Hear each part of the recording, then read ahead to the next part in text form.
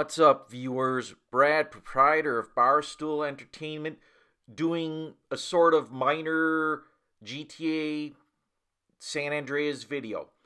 I had done one about gyms and a few other things that made GTA San Andreas interesting.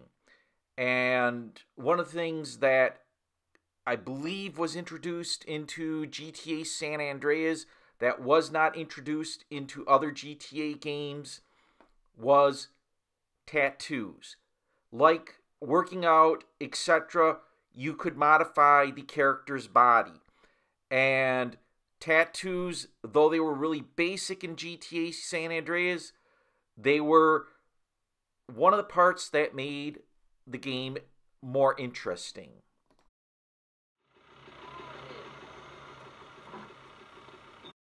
I'm going to show you some basic tattoos overall.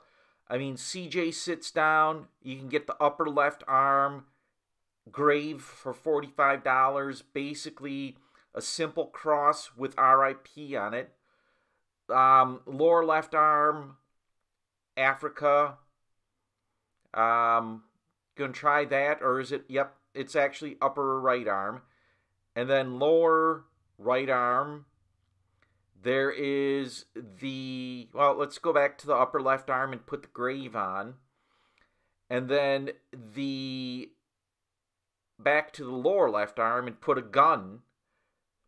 And of course, then you got to put the lower right arm, which is a cross. Again, these are really basic tattoos, but they made playing the game and customizing things a little more interesting.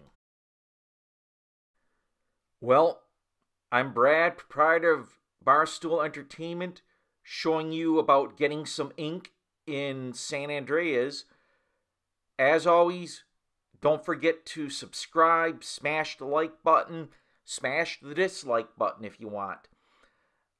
I'm going to continue bringing you videos.